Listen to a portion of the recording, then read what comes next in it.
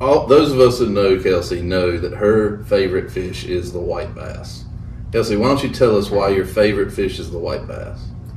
Well, I've done a lot of work with the white bass, and so over time, it's just grown near and dear to my heart.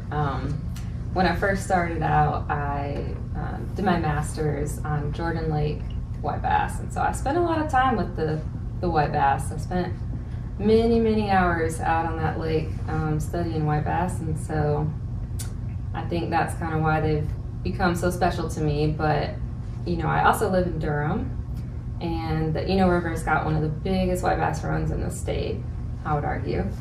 I would agree, for sure. I would not argue that. I would probably just agree.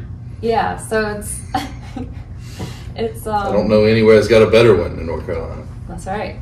So it's really important to Durham culture, and there's a lot of folks around me that fish for white bass, and so you know, in the springtime, I don't personally fish for them, but okay.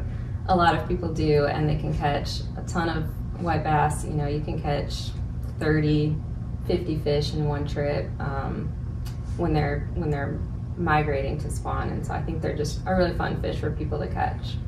Yeah, they definitely are. I've done the Eno River fishing, and yeah, I mean, you can sit in one spot sometimes and catch 50 to 100 in a couple of hours. It's pretty fun, and they're nice fish to catch. I mean, they're fun on light tackle for sure.